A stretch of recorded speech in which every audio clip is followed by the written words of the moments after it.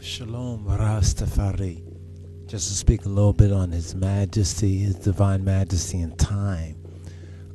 We know that as the true and living source or God, Elohim, He's timeless. He's outside of time. He's above and beyond time. Yeah, my yayo, yamiyayo, yamaitayo, yamitayo. He's unseen, but yet in dealing with man and man's fall, he becomes seen. In dealing with man, he becomes limited to time because man is limited to time. So his visitation in the person of Kedamawi Haile Selassie must be cited and must be seen within that prophetic and for lack of a better word, that mystical or that metaphysical understanding that he is outside of time.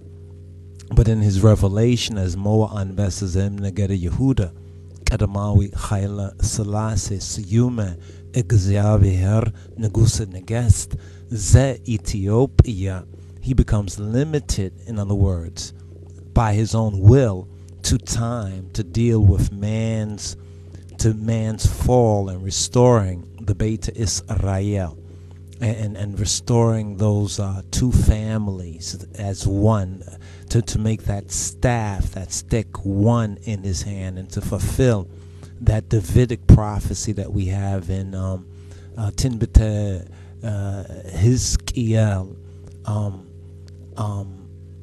Ezekiel chapter 37. And it's very, very important. Remember, he is he who is, he who was, right, and he who will be. So that shows that he is in time, but above time, beyond time, but by his own sovereign and free will has and is able to make himself manifested even in man's limited time, time dispensation, within the dispensation of man, within man's time. And this is the great revelation of Rastafari, the divinity of His Imperial Majesty, he who be who he be, he who is who he is, the true and living source. So my brothers and sisters, check that.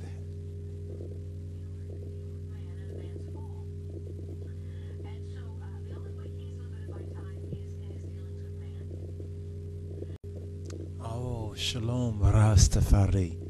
Just to speak a little bit on His Majesty, His Divine Majesty in time. We know that